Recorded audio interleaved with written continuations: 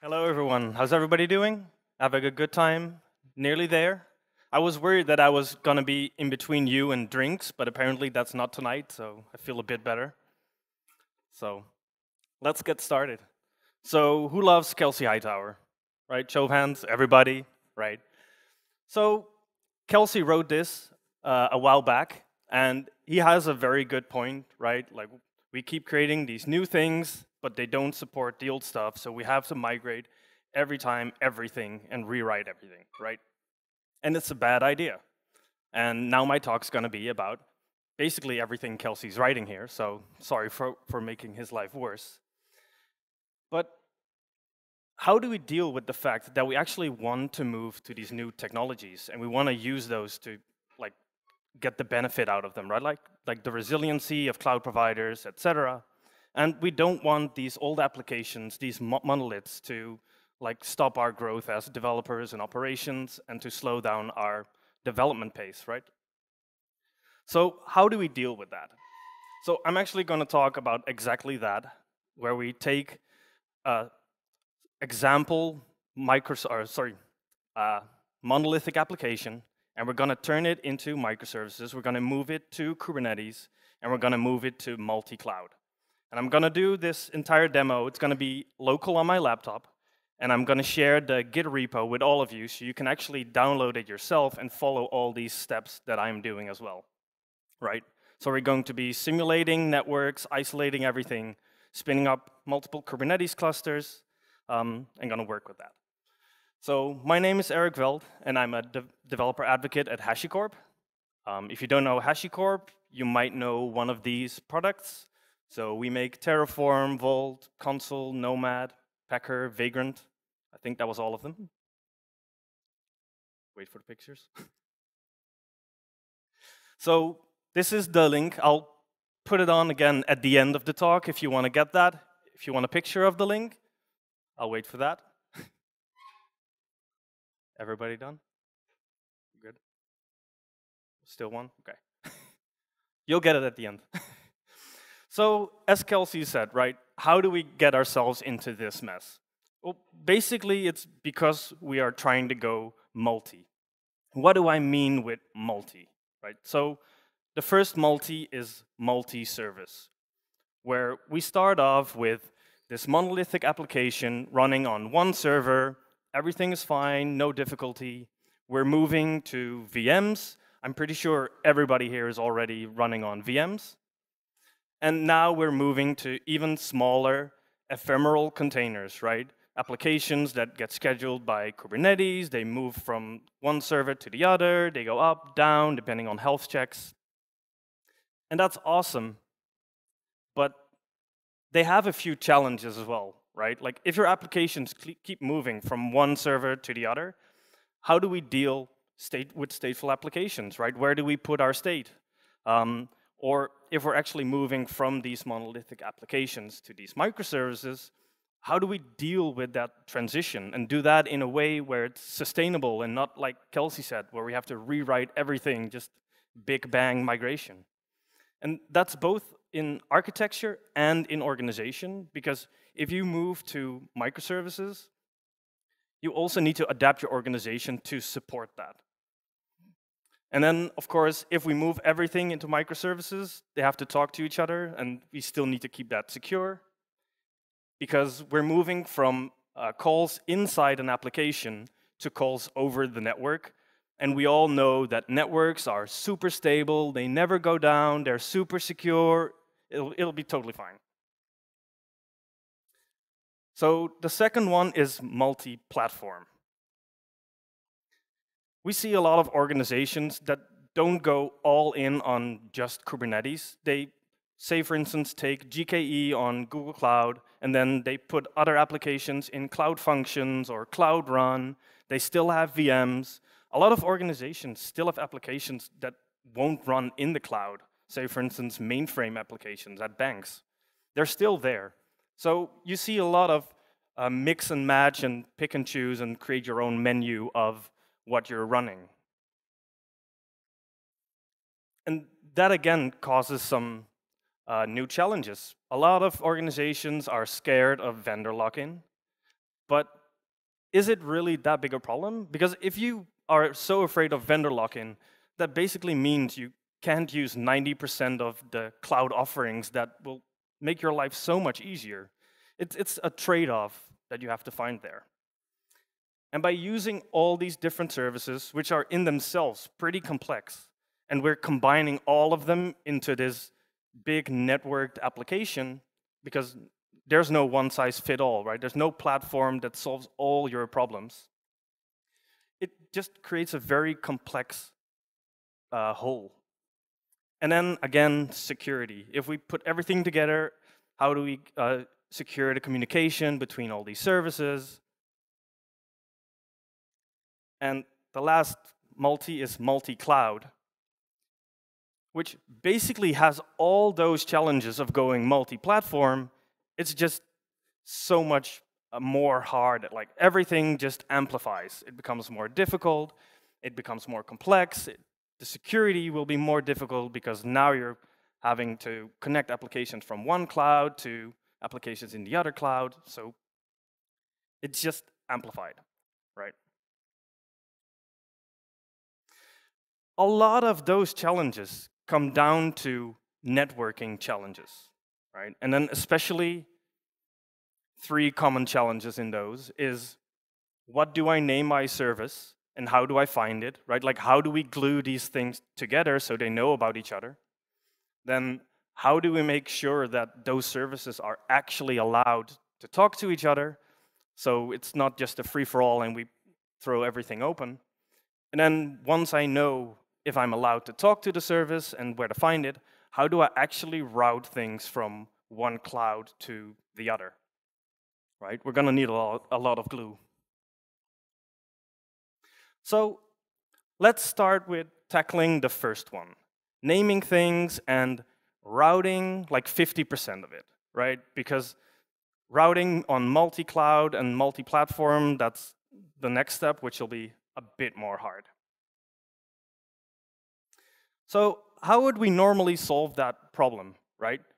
We'd use load balancers or proxies, right? If we have a static environment where you have a VM and it has one application, we know the IP of that VM, we know the ports it needs, if it needs to talk to something else, we know all those details, and we can just write some load balancer configuration that'll route from one to the other.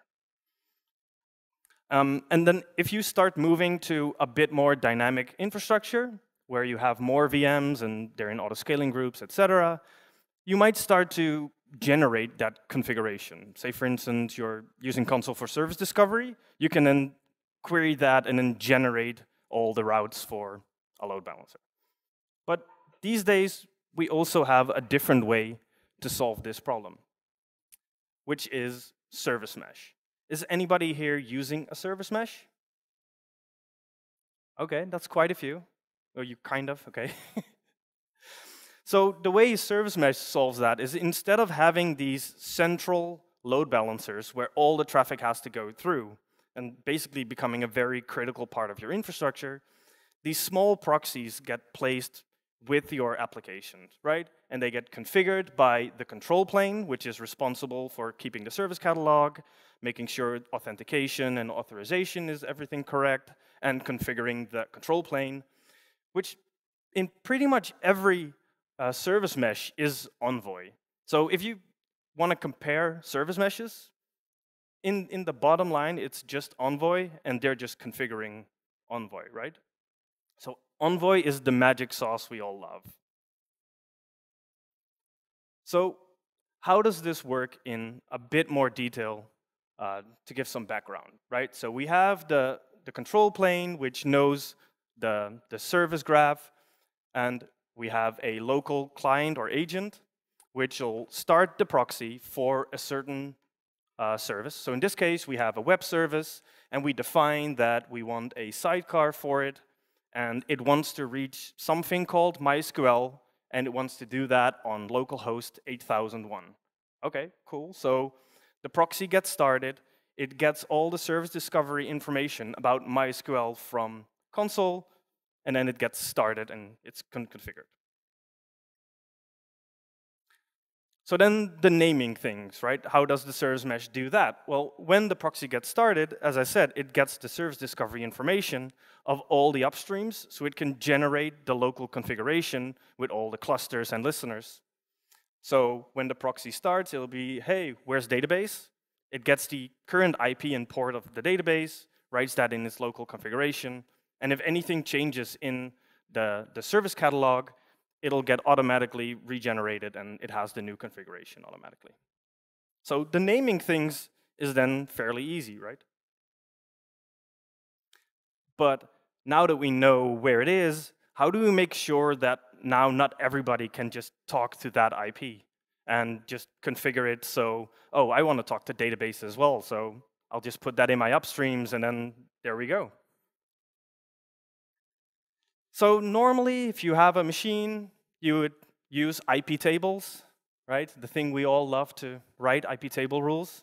So you start off with some simple rules.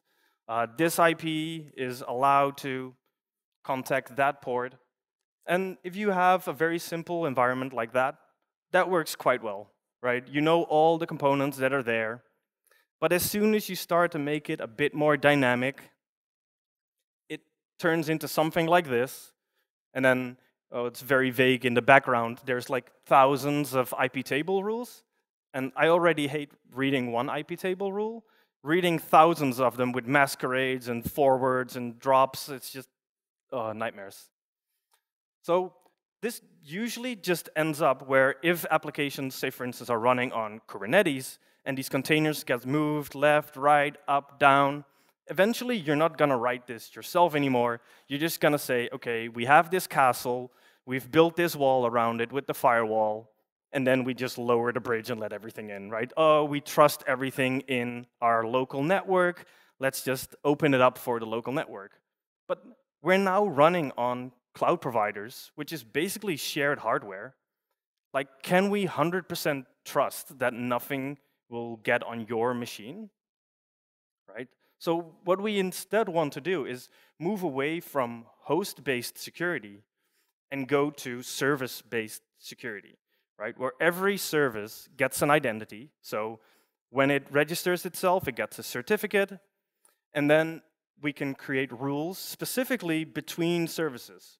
So in this case, say for instance, we want to deny everything web can talk to. We could even do star to star, so basically blocking all traffic in the network. And then we can specifically allow which service is allowed to talk to which other service. So we can create an intention that says web is allowed to talk to app, and web is allowed to talk to database. Sounds really simple, right? But what does it actually do? So once they figured out where database is, the proxy of web will try to establish a connection to database. So it'll start a TLS handshake. And it's using the identity of web, so the certificate that was handed out specifically for that one. And then the proxy on the other end will actually check like, yo, is web allowed to talk to database? Authorized? Yep, it looks good. Okay, so then it established the connection, and then there's mutual TLS between those proxies, right? So from one end to the other end, it's all encrypted. And we know that it's now secure because we had to authenticate ourselves with that service, and everything is blocked otherwise in the TLS handshake sequence. And the nice thing is, this happens on the establishment of the connection, so it doesn't have to happen every time you do a request. So the overhead is actually very minimal. So once the connection gets made, until it gets terminated, all requests can go over there, and there's literally no overhead. So I was talking about the demo, so let's get to the demo part, right? So what we're going to do is we're going to start first simple. We're going to migrate to the first multi, right? We have a monolithic application, and we're going to move to microservices. So in this demo, to make sure that everybody can run it locally, I've put everything into Docker Compose, so we can create networks, so they're isolated from each other and can talk to each other. And then I've created a WAN network that certain applications can then connect to that we need to federate later for some of the fancier parts in the demo. And since I'm using containers, I'm actually going to use fat containers that'll simulate being a VM, like a very lightweight VM. They have supervisor in there instead of systemd, because you know. And then we'll have a console agent in there, so it'll actually register itself as a node. And we'll have Envoy in there, and then the application. So when we register the application, console agent will start the Envoy proxy and configure it. So it'll actually look like VMs. So we're going to start off with this simple application. And I'm going to be using a demo application that a colleague of mine, Nick Jackson, wrote, which is called Fake Service. And Fake Service exposes all the internals of the call chain. Let me quickly switch to that one. So all these things are open, and you can, if you have to give a demo, you can just use Fake Service, and we can configure it through environment variables to act like a real application. Like, it can simulate errors, it can time out half of the time, it can add a delay, it can call other services. So we'll be using this to simulate our microservices and monolithic applications, so we don't have to worry about me blowing up the demo because I wrote some bug somewhere. All right, oh, 0. So we're going to start off with one service, which I'll call web, which is beautiful legacy application. Although I think yesterday we called it heritage application, because that just sounded way more fancy. And then, because we are using a payment service, because we want to make a lot of money, our company, which I'll call Fake Service Incorporated, makes an awesome application. It's super popular, so we need to make money, so we have a payment service, right? And it basically responds to all the calls. So we want to move from this first to this, right? Because the payment service calls the currency function, because it needs to know what the exchange rate is if you want to pay in rubles or dollars, because we need to get the most amount of money out of the customer. So that's why we need the currency service. So we're going to split that out without changing any of the other application code, and then try to move to that. So we're going to do that by just using configuration of the service mesh, right? So we're going to create a service router that if we call just slash, will end up at the payment service, and we're going to create a path /currency that'll route to the currency service. And we're going to do this when you request the payments service. So we're going to do a call to the payment service, and then the proxy will actually check, like, hey, is there a special rule that I need to change my routing for? And then, oh, if it matches, we'll just redirect to currency, right? So let's create that first setup and get this started. So in the demo repo, I have actually created a makefile to go through all the steps, right? So if you clone this repo, you can actually go through the whole demo yourself, check every file, see how it works. So I'm going to use that to step through the steps, so I make less typos, and everybody's happy. But I'm going to show all the code while we do it. So first of all, what we want to do is we want to create some environment. So we need those two networks that I was talking about. We need a private on-prem network, and we want a WAN network that'll simulate the internet so some multi-cloud things can talk to each other. And then we're going to spin up one VM that'll be running a console server, and I'm exposing it on the local host as well, so I can just show you in the browser all the services, etc. So let's spin this one up first, right? So make step 1. Oh, and it's actually going to do some extra things which I'll show you as well. So as you can see, we've created 2 networks, right? Let me make that even bigger. We've created 2 networks, on-prem and WAN. Then we've created the console VM. And then we've written a little bit of configuration. And we're actually starting 2 extra VMs with web and payments. I'm just going to keep saying VM instead of container, because otherwise it'll get very confusing. So let's take a look at the configuration. Because now that we have the cluster, we need some applications. So in this case, we have a separate version of Fake Service, which is the fat container with everything in there. So that's why it has the VM tag here.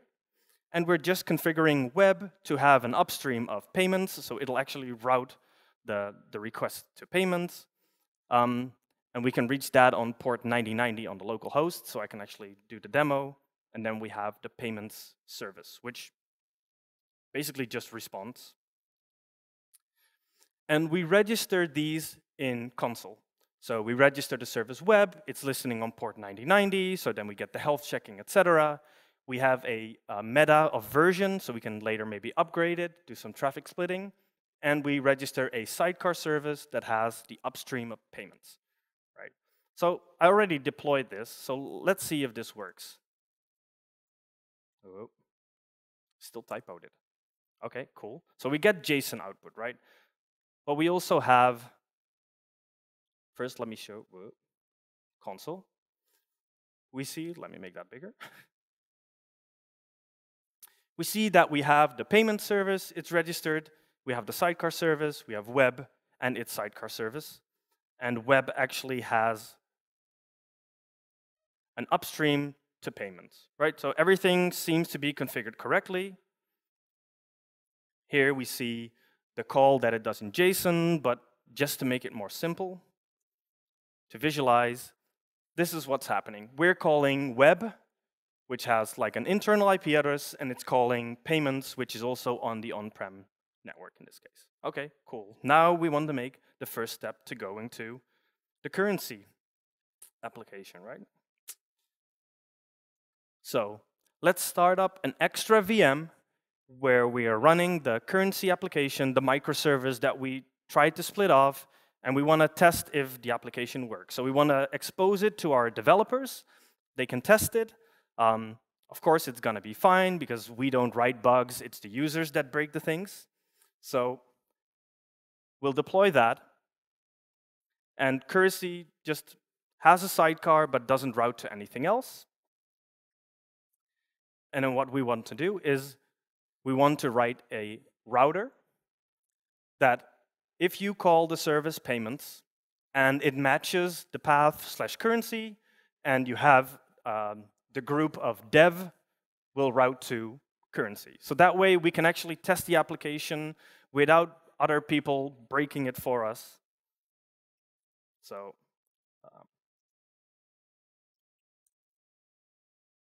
let's do step 2. So we have the currency service, we have the sidecar, everything is healthy. And I wrote this configuration to the central config. I'm using the CLI, but we could also use Terraform, for instance, to manage that state. So if we now go to localhost 9090, we can see that we're ending up at payments v1, right? That's what we wanted. If we go to currency, we still end up at payments v1, still good. Okay. Now we're developers, and we can go to currency. So now we can test the application, prod it, do crazy things, load testing, etc. Nobody's going to be impacted because fake service was really popular, so we need to keep that running and make sure that the payments keep coming in. So now that we know it's working, we want other teams to get access to this currency application. So we want to remove the clause where we, as developers, only have access. So let me do that. So basically, all we do is remove that one match. So now everything that matches / currency will get routed, which if I use the UI is easier.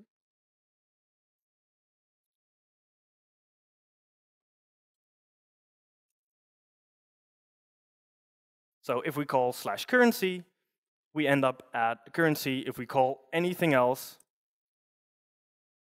we end up at payments, right? So now we have this microservice that we can start using in breaking up more of our monolith. Okay. So we're now in this state, right? We have our monolith still, we have our little microservice, and web is calling it. But we want to go to this, where all our normal users will go to the payments monolith, making money, And then our test group can try out a new version of the payments service, which instead of calling the currency function internally, we'll call it over the internet, or sorry, local network in this case still, and call the currency microservice. So again, we will just use the service router to actually do the routing on the headers, but we now have two versions of the application. So we need to decide which one we pick. So what we can do is we can use a service resolver to create subsets of our service. And we can use any tag or metadata. In this case, I had the metadata of version, so I can use that to create a subset for version 1 and version 2. And then in the bottom light pink one, you can see that if we're in the test group, we want to go to the new version of the application. Okay, so let's create this A/B testing.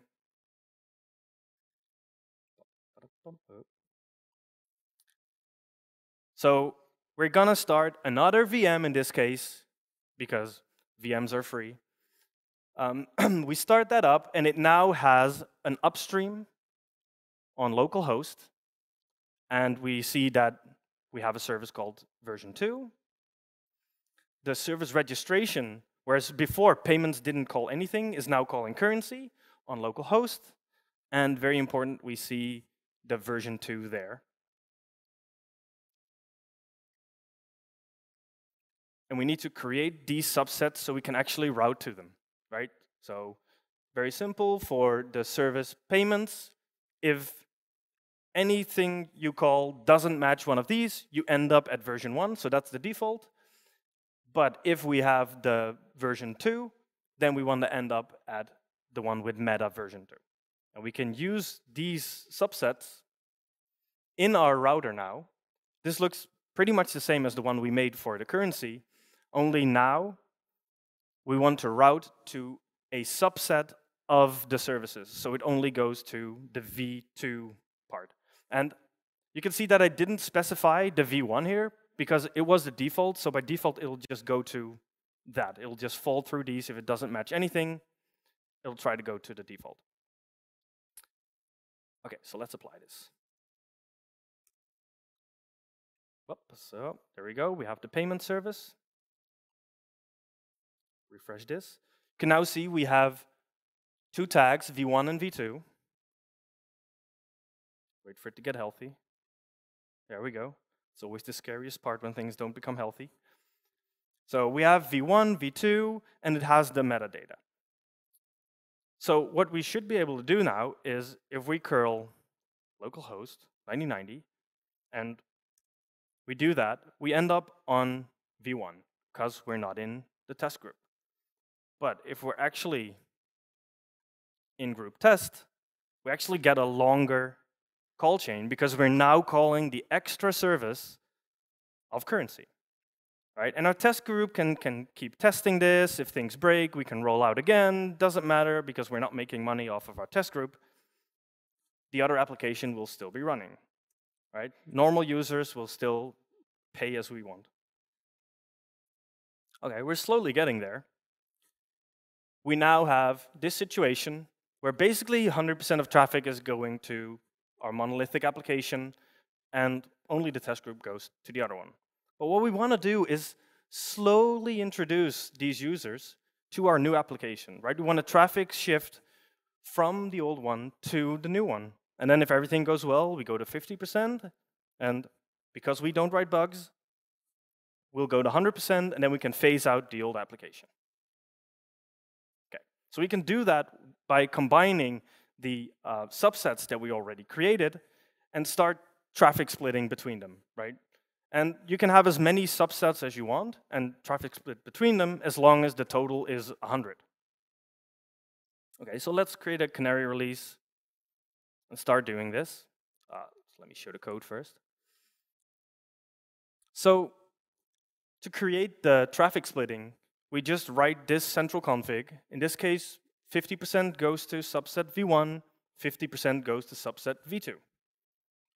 Seems simple. If I remember which step we were, 5. Okay. Okay, wrote it. So let's try the UI. V2, V1, V1, V2. So you can see that we're now bouncing between the two versions, right? And then the other one's below here somewhere. All right. And if we refresh, we're still on V2, and then V1 has the old one. Okay, so half of the users can keep testing this. We'll keep track of our monitoring, see that nothing crazy happens, like maybe it doesn't respond well under load. We can always roll back. But in this case, it seemed to be acting really well. So let's apply new file that puts everything on V2. Okay, cool. So now we only get V2, right? We just migrated from one service to the other without ever changing web, which routes anywhere, and without changing the applications. We can very easily switch just by changing the configuration of the service mesh. Okay, so now the interesting part, multi-cluster networking, right? Now that we have all these little microservices, we want to go to the coolest thing, because we've heard this buzzword here every time, Kubernetes, right? Everybody wants it. I think we should just create a drinking game out of it, where if somebody says Kubernetes, shots. So we want to move to a multi-cluster networking environment where slowly we can move towards Kubernetes. We still need some things in our data center, because the payment service we're not going to move, because it's like a COBOL application, it's like on a mainframe. Well, that probably wouldn't work with service mesh, but the thing is, multi-cluster networking is hard. There's a lot of knobs and things you have to twist to get that to work. Because has anybody ever tried to federate Kubernetes clusters together? It's a real big fun. You look very happy, Dima. So, say for instance, what if you get the same IPs on multiple pods? Like, how do you route that? Like, if I have an API in the backend, and they both get the same IP, and service discovery says, oh, it's on that IP on that port. Well, in my demo, all the ports are the same. What do we do, right? And what if we're using things like GKE or AKS? Then we're using a cloud provider, and we want to communicate back to our data center. Do we now have to open up the entire range of IPs of Google Cloud? The answer is actually yes. So that's not what we want, right? Because then we basically throw away our security just to make that move. And how do we integrate non-Kubernetes things with Kubernetes? Communicating one way is pretty easy, but then getting back in can be really hard. And it gets worse when you try to do this multi-cloud, right? Everything is amplified. Multi-cloud networking is harder, right? Because you have even more overlap, and you need to open up even more. So let's see how we can slowly actually do this without driving ourselves crazy, right? Because how would you normally do the multi-cloud networking? Like create direct connects or put VPNs everywhere? Like, I don't even want to think about VPNs, because in a previous job, I was doing consultancy for a company that had so many open VPN servers and connections. They basically continuously had 300,000 plus clients connected to the VPN servers, and they had to be routable 2 ways, and they wanted to migrate to AWS. So we thought, let's put all the servers in auto-scaling groups, change one number when they grow, right? Because they wanted to grow to 1 million clients. Well, the scaling part worked until you reach the VPC limits of your routes, which back then used to be 50. Mr. Amazon, is that still 50? Number of routes in a VPC? Oh, okay. So eventually, we kind of figured it out by gluing a lot of VPCs together and then routing to other VPCs that then had routing tables that would route to other VPCs, and it was hell. So luckily, we're not going to do that today.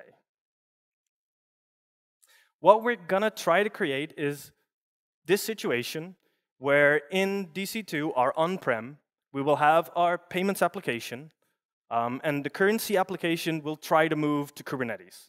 Right? That's our hip microservice. It's cloud native. It's all the buzzwords. So we're going to move that to Kubernetes. And in this case, actually, we'll just leave web in the data center because it's not that hip. Okay, so let's make that move.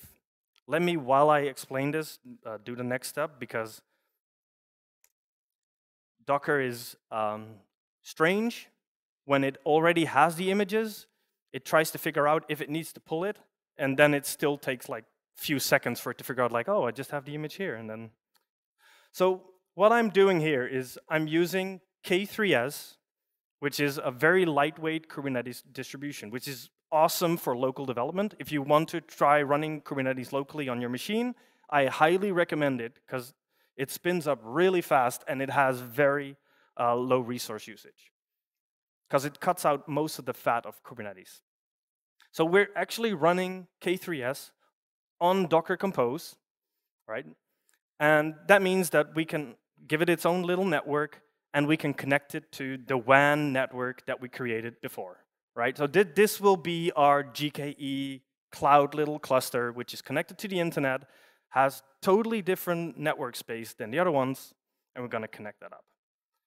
So this is what I was saying, where Docker is like, oh, well, you think that image is there? Oh, no, it's up to date. Don't know why. So let's take a look at the application that we will be deploying on the cloud. So when I spin up the K3s cluster, I'm also installing the Helm chart of console. So we'll actually have a console server there, and we will have some magic sauce, which is the mesh gateway, which I'll get into in a bit. So the mesh gateway will advertise its WAN address. So the address it's reachable on the internet to console. So then the other mesh gateways will know how to reach it. And then we're going to be federating our console clusters together. So we'll actually have a shared catalog. And the primary one will be our data center on-premise, because we trust that the most. And we will try to join that. We're actually trying to move the federation to also use the mesh gateway, so it'll be even simpler. And then we have our currency application, which is exactly the same application we were running in the fat VM, only it doesn't have the VM tag here. So this is just that Go binary, because we don't need to run the console agent anymore and run Envoy ourselves anymore, because console will actually inject the Envoy sidecar for you and configure it for you. And we just pass in some extra values for tags, so we actually tag our service in this case. Okay. And then one other thing we need to do is when the payment service wants to try and contact the currency service, we need to tell the payment service, like, hey, currency service, the one I want you to use is actually in the data center of cloud. Right? So if there is a local one, it'll just ignore that and move towards cloud, because that's what we want to do. Let's see if, in the meantime, everything came up. Yay. So, oh, the shipyard, by the way, is another tool that Nick wrote just to wrap K3s. We use it for demos. If you want to use that as well, feel free. And what I'm actually doing after installing console, so let me just go through this. Right? First, pulling all the Docker images takes a while. Starting K3s, then we make sure that there's local storage, so with PVCs. Then we install console Helm chart, wait for console to become healthy, which takes like 16 seconds, and then wait for the console client, so the actual machine, to get healthy. And then I'm exposing console and the mesh gateway on the WAN in this case, so I can connect the mesh gateways together, right? So let's see what this does, right? Because I already wrote the configuration there as well. So you think it will work? Like, is it magic? I don't think that worked. Hold on.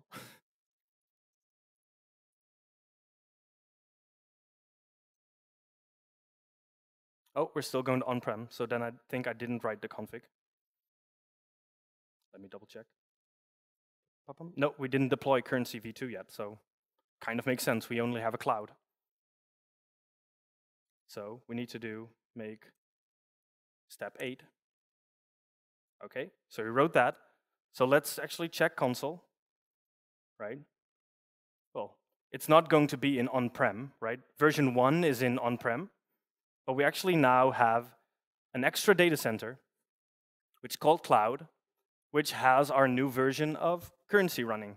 And it also has your mesh gateway running, so would it work? Nope, it doesn't. And that's because on the other data center, we don't have a mesh gateway yet. So we need to create our mesh gateway there. So in this case,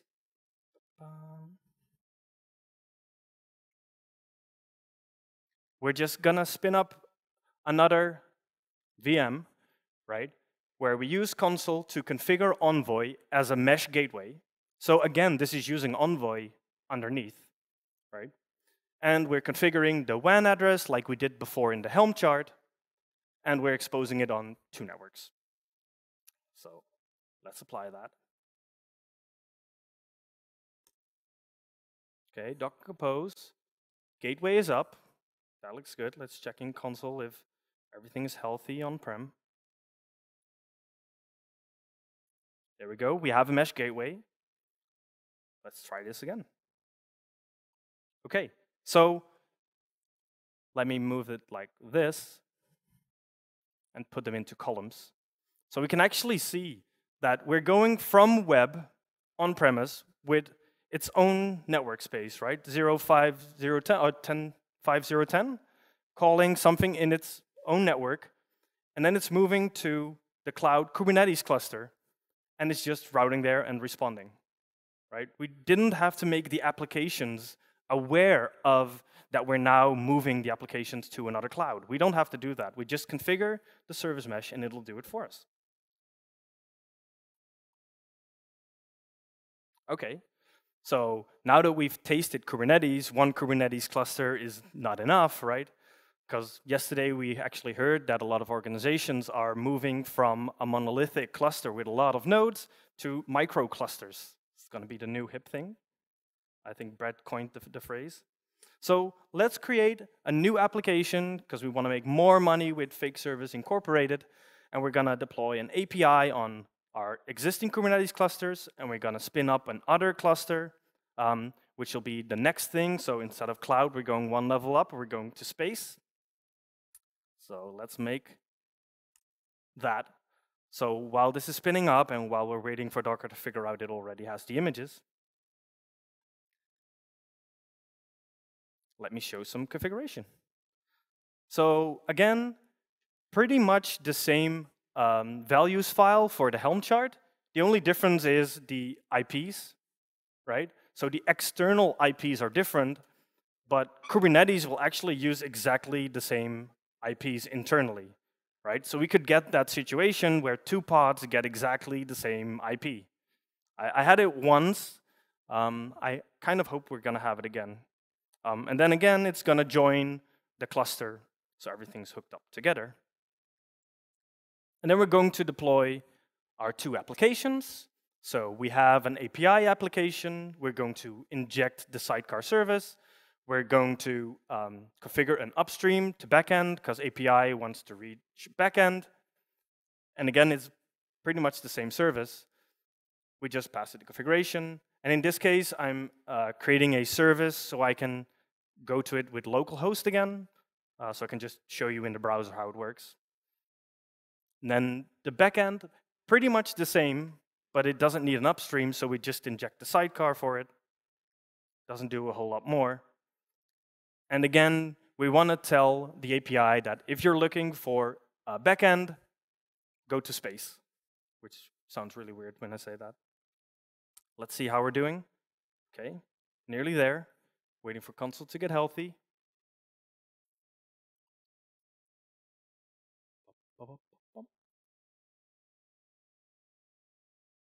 Oh, there we go. Everything's up. Exposing console and the mesh gateway.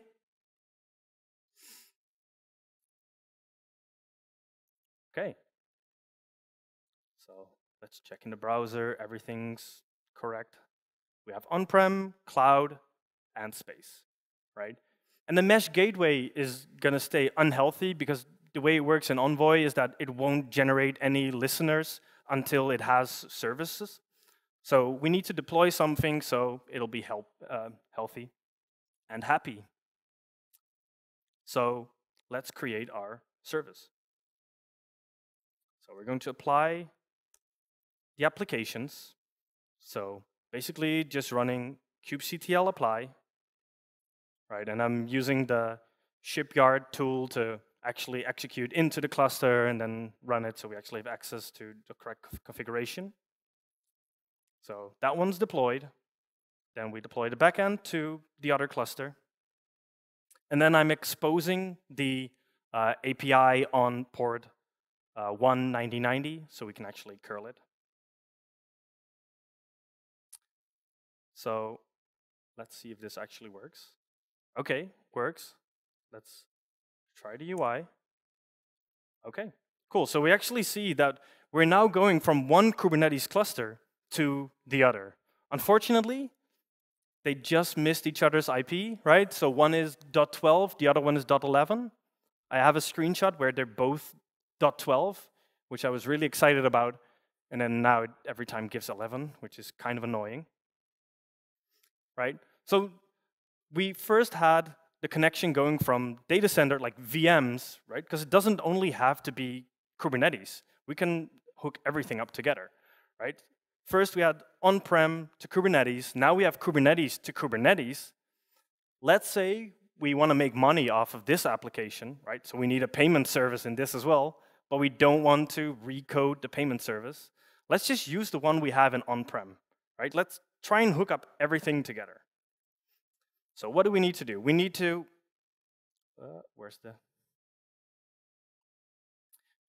change our backend, because the backend needs to call the payment service, right? So we define the upstream, and then in this case, in the application, it also needs to call that upstream, right? Just on localhost, it doesn't need to know where it is. And then as before, we want to add to the resolver we already had for payments. We want to add the redirect so we know that, oh, payments go to on-prem. That's where you'll find the correct version. So let's do that. OK, everything seems to work. Backend is running in space still. That's still healthy. So let's see what happens. OK, cloud, going to space, going to on-prem. Oh, don't know what that did. And then the funny thing is, remember that we were calling currency from the payment service? So we're actually going back to cloud to resolve that request. So basically, we're going from cloud to space to on-prem to cloud. And then once it responds, it's basically going back that whole chain. So in the end, it ends up where it started, right? So some key takeaways, right? Going multi does not have to be scary, right? If you don't do it in a big bang migration, you can slowly make those steps. You don't have to rewrite everything and move to a new solution, right? Because most companies will not be able to do that. You can do it step by step and do it incrementally and do it safe. And Service Mesh really helps you with that. And it gives you a simple and secure service segmentation on top of that, so everything's secure as well. And by using mesh gateways, you can basically get effortless multi-cloud and multi-cluster networking. And this is all free in the open source console version, so why not try it, right? And underneath, it's just Envoy, which is amazing. So that was my talk. I'll put on the link again if people still want to take a picture of the URL. Thank you.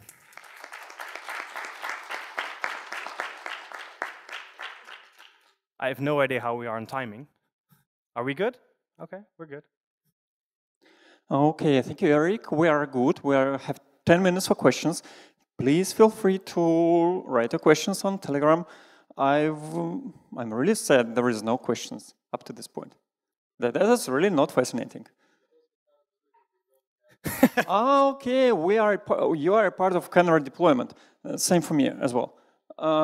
Just let us try, please. Can you please raise your hands who don't have this specific talk in the Telegram schedule? So who doesn't have it? Do we want to? Okay, just 2 people in the room. Three. Okay. True Canary deployment live. Okay, I have a question regarding the final bit when you connected all the things and you really, what do?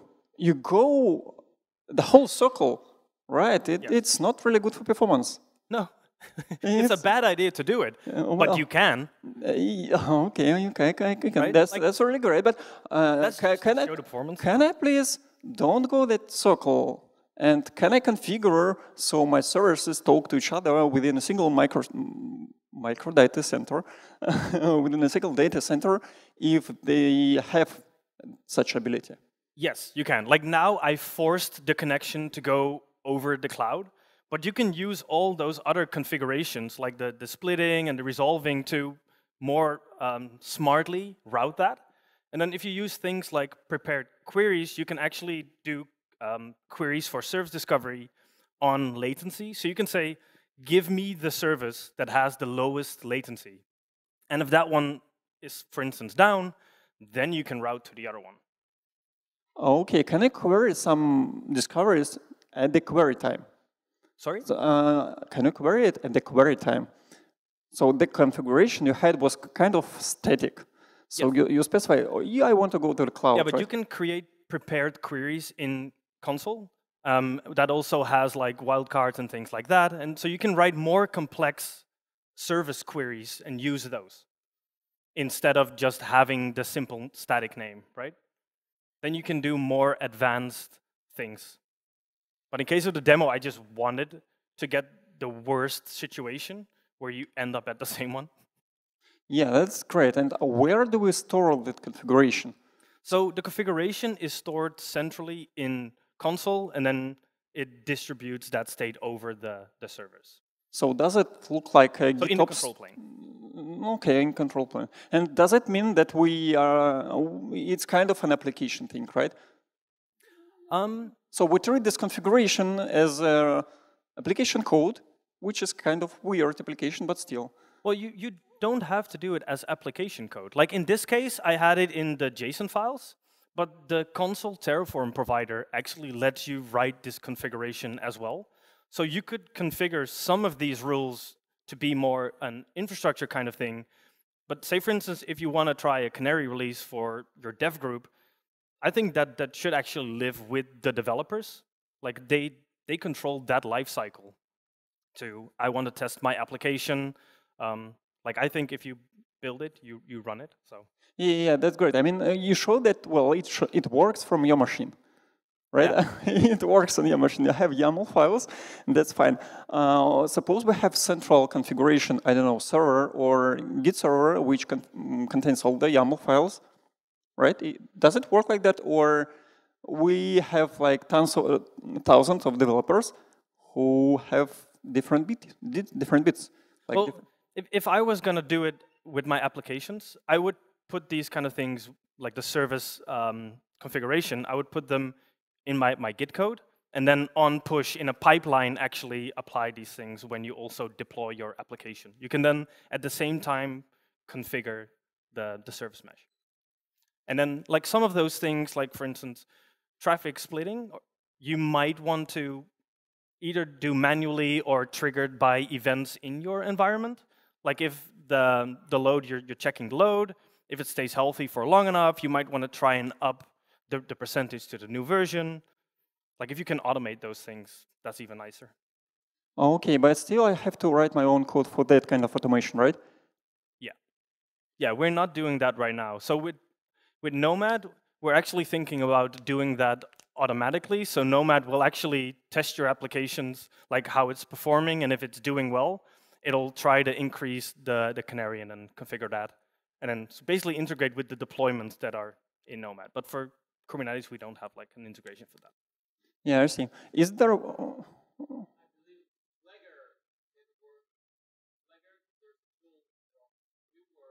Yep.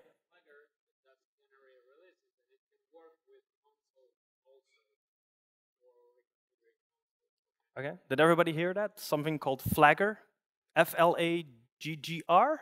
I'm guessing they dropped the E because it's more cool. With an E. Okay. Okay. I need to check that. That's cool. And how do you test it? So suppose you have a bunch of YAML files. Can you test it to validate if it is consistent, like bits missing, or it's not consistent with the other bits of environment? You mean the service configuration, or yeah, Okay, configuration. so because it's stored locally, it gets merged into that configuration. So it's not like, oh, I have a version here and a version there. It's all one central version. So yeah. What I mean is, you specify, say, you want to go to the space, right? Yes. What if I misspell the space? What if I just put a typo there? Then it won't route. Yeah, and it will kill production, right? I'm actually not sure if it. Let's try. Because it might actually just validate. I've never typoed data center, so I'm actually kind of. Let's see, where was it? Multi-cloud. It will go here. Sup. There we go. Okay.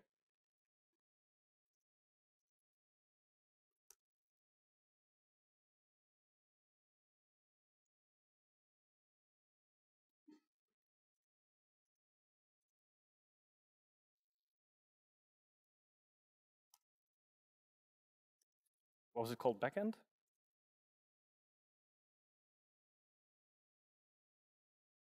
Oh. Well, I can typo in commands apparently, so. So yeah, it did apply it. But that's a good one. I need to bring that back to the developers. Thank you. Okay, that's cool. And the next question is, well, does it really work? Can I please open the browser? So this, if the application works. Yeah, I mean, what does it do? So how does it look like? Did it just create a data center for us? No. Oh, that's that would be cool if you just typo and you get a data center. So if it can't resolve it, it'll probably fall back. Oh, I'm calling the wrong port, so. No, we just get the 503 because it cannot resolve that service.